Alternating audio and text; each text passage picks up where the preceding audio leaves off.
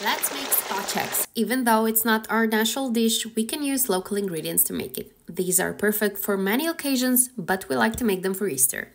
First, make the meat mixture using sausage meat, chives, parsley, mustard, and spices. Stir to combine, then shape into round balls. Cook the eggs. First, dip them in water for a couple of seconds, then cook for 6 minutes. Transfer them to a bowl filled with ice to stop the cooking process. Flatten each bowl to get a disc and place a peeled hard-boiled egg in the center. Wrap the meat around the egg.